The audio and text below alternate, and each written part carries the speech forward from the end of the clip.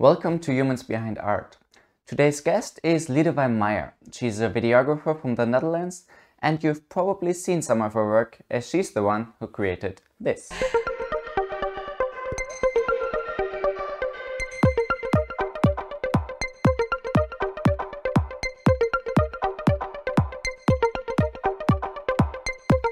We talked about her work as a videographer in a time when everything suddenly moves online.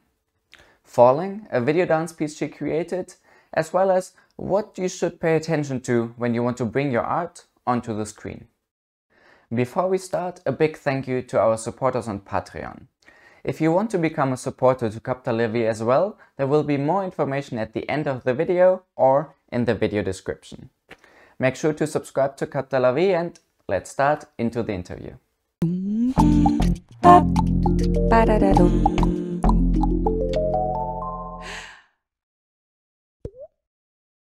All right, well, my name is Lidewij, or Lido for short, and I'm from the Netherlands, and right now I live in Utrecht with my boyfriend, and yeah, I'm a videographer. So how are you connected actually with Capta laVie? As you've done some stuff with us in the past, it's not a secret, so talk a little bit how this connection happened and what you did and what you're doing. Well, I am a good friend of Dani, and that's how I know Capta laVie. I got to know him as my dance teacher via a mutual friend, and yeah, from teacher he became a friend, and yeah. So, what's the first thing I did for Capta laVie? I'm not even sure. I think it was well, I think the first video of mine that was on the channel was Falling, the video that I made during lockdown of myself. And after that, I made the introduction video for Capta laVie, which is a combination of different videos on the channel, and then a project I did with Sarah and Dani, Fire project, got posted, and I made the two dance videos, one with Dani and one with Dani and Marike, which was an initiative of mine. So I actually, like, I checked the channel today and I was like, oh, actually there's quite some videos. Yeah. So before diving deeper into the projects that you did yourself, how did you actually become a videographer? Like, where did you study and what was your motivation to go into that kind of field of work?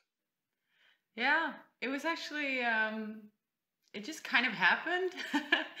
When I was 18, when I was done with high school, I actually wanted to become a professional dancer.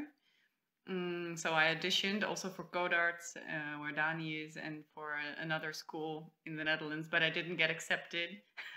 I mean, like, in hindsight, it's very obvious that I didn't get accepted. It was a bit naive because I was just like this dancer. I danced a couple times a week, but all the people that auditioned were people that had like dance high schools and were like much better than me. So I quickly yeah, forgot about that dream, and I thought, okay, so what am I gonna do now? Because that was like my plan A, and I didn't really have a plan B, and I had to like sign up for an education. So then I just decided to study theater, film, and television studies, because I liked movies and watching TV. And I was just like, well, if I like it, I like it. If I don't, then I'll just stop. But I did like it. So I finished the bachelor of that studies. But during that studies, I was like, I mean, I like it, but it was very theoretical and analytical and looking at other people's work, and there were only a couple of subjects where you had to create videos yourself.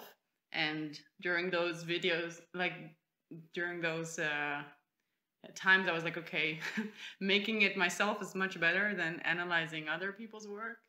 So I didn't do a master's degree. I started doing internships at television and movie sets in the Netherlands. And yeah, I got some experience being a production assistant and being a a director's assistant. I did that for about 2 years, I think. And after that, I noticed that it was not, also that was not really for me, because it was like a job where you had to, like it was a job that wouldn't allow you to have any personal life.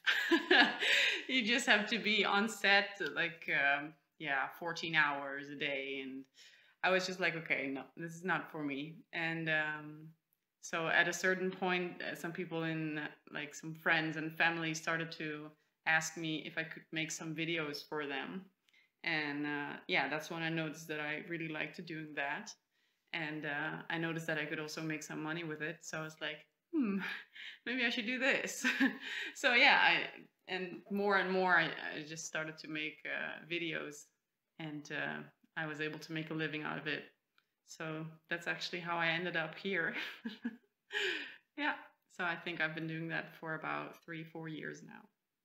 Now, right now, obviously, a lot of performers that are usually performing on the stage need a new place to show themselves, and are trying to do things online, and realize quickly, okay, there is a big difference between how I do things on stage and how I do things in video. So there is a very different language that needs to be used. Where are there the big differences for you? Well, I think the biggest difference between being on stage and being on video is that on stage you only have one chance to do it. It's live, and with the videos I make, I don't really do live streams or something like that. So it's not live, and you can do multiple takes. So for instance, the Fire project with Dani and Sarah, we did a lot of takes of the same dance, and I combined them, and I chose the best parts of the takes, to make the best possible results. I mean, they did choose one audio track, but the video was a combination of different takes. So I think with video there is maybe less pressure, but also I think a stage performance is more raw in that sense, because you can't redo things. So if there's something not perfect, then that's it. And that also has something nice, I think. You say you're doing this in 3 or 4 years now already. What is the process for you when a client comes to you and says, okay, hey, I would like to have a video? What is the process to make that happen? Well, at first, of course, we discuss what if they already have a precise idea of what they want, because it's very different. Some clients are like, yeah, I want a video of my school, do whatever. And in that case, I get to I have to think about, okay, how should I portray this, in what way? And of course, they will give me some key words that need to be in it, or some subjects that need to be covered. But there's clients like that, and there's also clients that are very specific and they know exactly what they want. So first we have this talk, what do you want? And then we set a date for the video, and then sometimes I rent extra cameras, or like yesterday I had a shoot with Bibi Milanese, we had to shoot something where I probably am not able to use different parts of different takes, because there's a lot of improvisation. She's a singer and a piano player. So I thought, okay, I need more cameras for this, to have more angles for the specific take they're going to choose. And so we have the filming day, and then and then the editing starts. And the editing is what takes most time. I think it takes about probably 4 times more time than the actual filming, something like that. And then I send it to the client, and then they check it and give me feedback, and then I change things if they want, and then I send it back, and then yeah, that's it. Now, you mentioned earlier already that during lockdown you also made a project yourself called Falling that was also shared on Capta laVie. How did this come together? What was the idea you started with, and how did that go? The idea started because Dani asked friends and acquaintances to make a video of yourself dancing to share on Capta laVie. And I thought, okay, this is my chance, you know, because yeah, I am a dancer. I mean, not professionally, but I just love to dance. I've danced since I was 6 or something. And yeah, and I'm a videographer, so I thought, okay, this is it. But yeah, it was quarantine, so I didn't, I thought, okay, let's do it inside the house.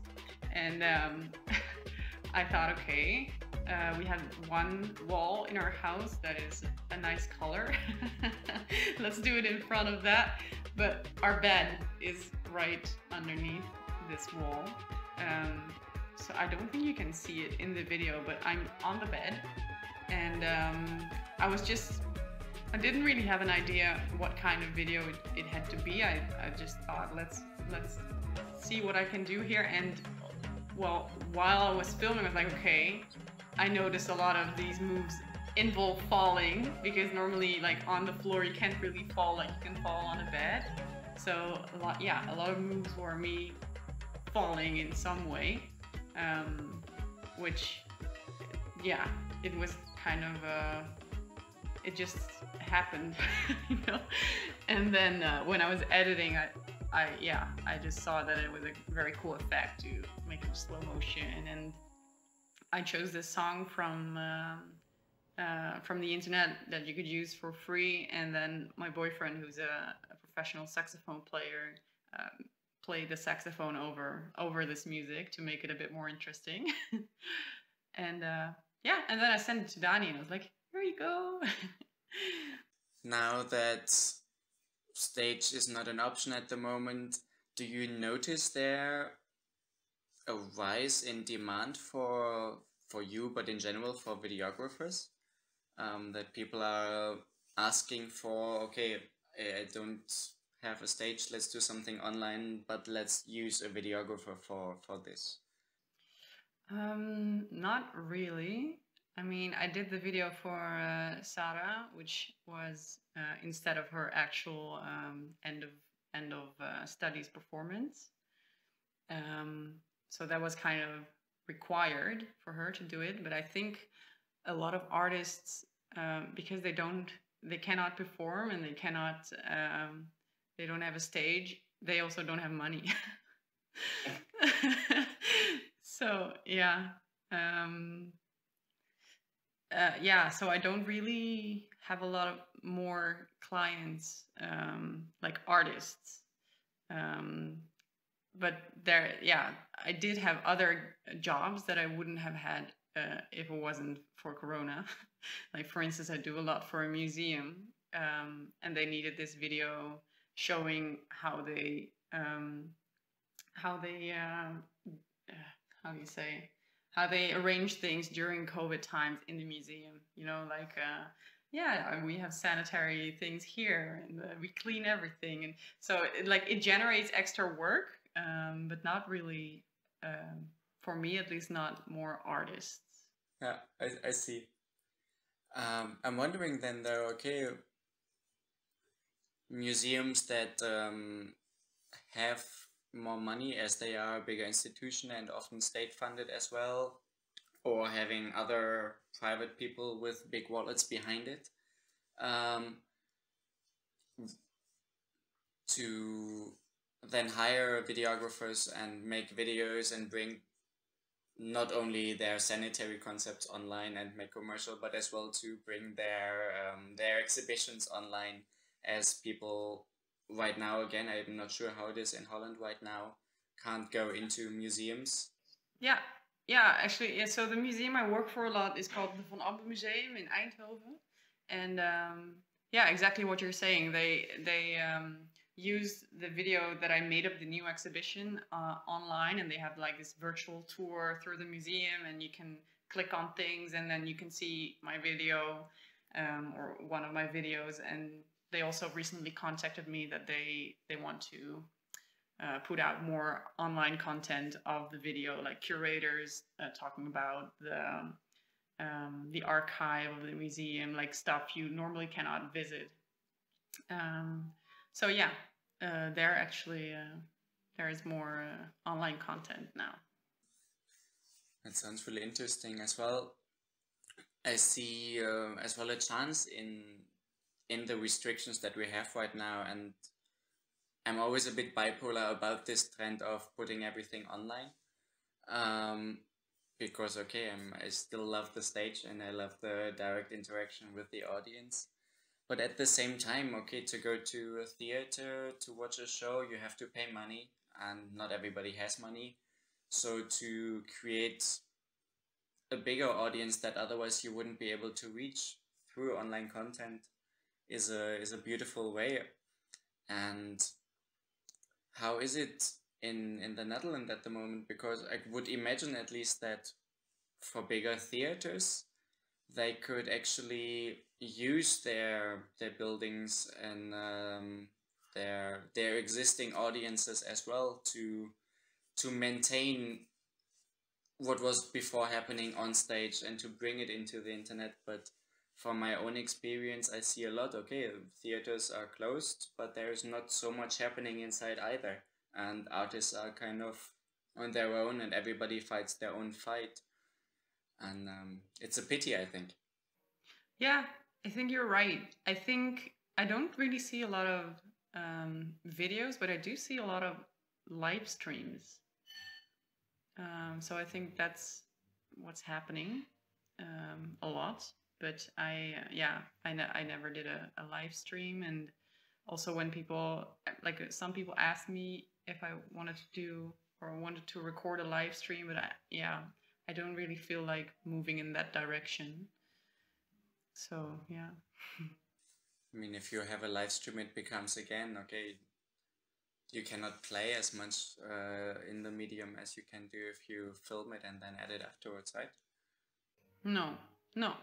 But I do think like a live stream, like what we talked to in the beginning, it will give more feel of the rawness of a performance, because of the fact that it's live, like a real performance.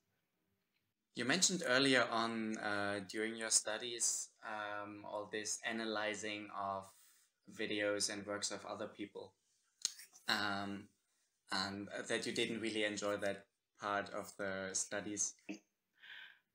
Well, I mean, I did enjoy it, but I didn't enjoy it as much as creating myself. Yeah, I didn't like it enough to also do a master's and like, I don't know, become like this film critic or something, you know? When you are watching videos now, are you able to look at them neutrally, or are you still so brainwashed in a way that you're looking for the details? Okay, how did they do a certain thing?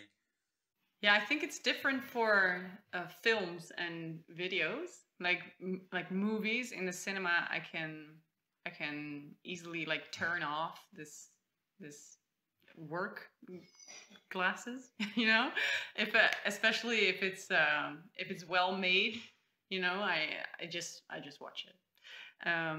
But I think because of my studies and because of my work, I do notice if it's like how do you say, if it's like really nice, you know, I can see it if it's like quality, you know. If they do, like, I think I'm more tuned into if they have a really nice cinematography, you know. Maybe at the end of a movie I'll say something like, oh, the lighting was really nice, or like the positioning of the whatever. I think maybe I'm more attuned to that than someone that doesn't do my work. But I think mostly videos online, I cannot really watch without noticing how it was made. Yeah, but I don't mind. I like it. It makes me more happy if I see something that's made well. You know. Are there, in those online videos that you just talked about, are there like common mistakes that that happen over and over again? Do you see any regularity in things where you can tell, okay, somebody made that with the best intention, but obviously didn't know enough about? Yeah. I think lighting is very important. So for instance, like right now, in the preparation for this interview, it's like, okay, I'm gonna sit in front of a window.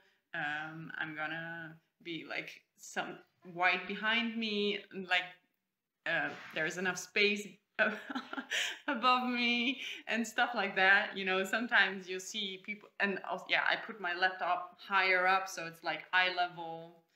So these kinds of things are things that probably other people won't really think about. Or, I mean, you look really nice. Yeah. But yeah, oftentimes especially now during Corona, you see people like this, or I don't know, just, but yeah, in other videos, um, yeah, it's mostly framing, I think, like cutting off people's arms or heads or whatever, not having enough space around someone or having too much. I think that's probably something that, yeah, you can immediately see that it wasn't really thought about. I think that's the main feedback as well, that like from what I hear from you right now towards all the artists and people that are now trying to create their own online presence, to okay, think about everything. It's a completely different thing, and you have to ask a lot of questions that you're not used to asking. But at the same time, okay, there is a lot of resources online to about lighting, about framing. Yeah, and of course it's almost also unfair, because if you are not a professional videographer, you probably also don't have a professional camera. And of course, gear does really matter. If you have a good camera, then probably it will immediately look better, even if you have the same framing. If you have the right lenses, you can film even if it's not that light. You know, even if you don't have the right light, it still looks good. And for instance, the cameras that I have, like the lens that I bought, it's especially good for low light situations, and to make sure that you have like a blurred background. And so like that's something you can really see in the falling video. I think, like, yeah, the quality of the gear also makes it better. So yeah, that's an unfair advantage that you have as a professional. Like, what are the big questions that we should ask ourselves when doing something online? Because you mentioned before, okay, hiring a videographer costs money. Most of us don't have a lot of money right now to pay for that. But what are the key questions you should ask yourself when you make an online video? Don't make it too long. Keep it short, because people on the internet don't have any attention span at all. So I would say, yeah, make short videos. Or I don't know. I mean, it's difficult, because I mean, I watch a lot of 20-minute videos on YouTube. So it depends, I guess, where you want to distribute, or what is your target audience. Because if you're going to post it to Facebook or Instagram, then make it short. If you're going to post it to YouTube, yeah, it can be longer. So yeah, think about your length. Think about so a lot of online videos people watch without sound, you know, scrolling, having their sound off, and being on the bus, whatever. So think about what can someone that doesn't hear the video take from it. So maybe think about subtitling it, or think about using text in your video. What else? Audio. So if people listen, make sure your audio is nice. Yeah. Yeah. I mean, yeah, it really depends what kind of video you want to make, but also like even cheap microphones are already pretty good. So if you have some money, maybe buy a microphone that's like, maybe you have like these lav mics that you can clip on for 50 euros. And then you can just plug them into your phone and you use a recorder app, and this sounds pretty good. So, yeah, what else? Make it fast, I think.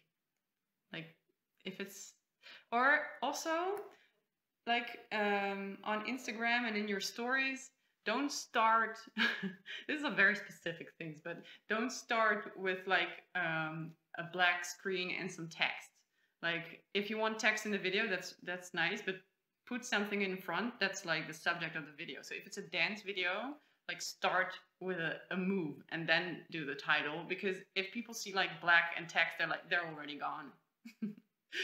So start with what the video is about immediately, and then if you want to give context, do that after the first 3 seconds. Yeah, something like that. Now, we already talked in the beginning your connection with Capta laVie and all those things, but in the stuff of Capta laVie that you are watching yourself and seeing what is happening on YouTube, are there things that you notice, okay, there is something that they can do better, any feedback essentially that you have for us in the way that we work? Well, I think you're really doing a great job at posting regularly, which I think is probably the most important thing. Like just pump out that content, both on Instagram and on YouTube. Yeah, I think it's really impressive how much you guys post. So keep it up. And other than that, yeah, I don't know. Actually, I think you're doing great. Nice, that's good to hear. In that case, is there anything that you still want to share yourself? Any questions that you have yourself? Anything that you want to get rid of? Subscribe to Capta laVie. Definitely. Yeah, that's it. Okay, nice. Thank you for watching. You've made it until the end of this video, so I assume you enjoyed what you saw. Share all your thoughts, feelings and opinions with us in the comment section below, and don't forget to like the video, subscribe to Capta laVie and activate the bell to always stay up to date on all of our content. As you enjoy our work, you should check out our Patreon. By becoming a Patreon, you not only support our work, but you also gain special access to the full-length interviews, early access to all of our regular content, behind-the-scenes access to all of our Capta laVie original productions, and you gain access to all of us. Patreon is the living room of our community, where you can get to know other creatives and start new exciting collaborations. I see you over there, or else next week. We bring you new artists every Friday and new interviews every Sunday.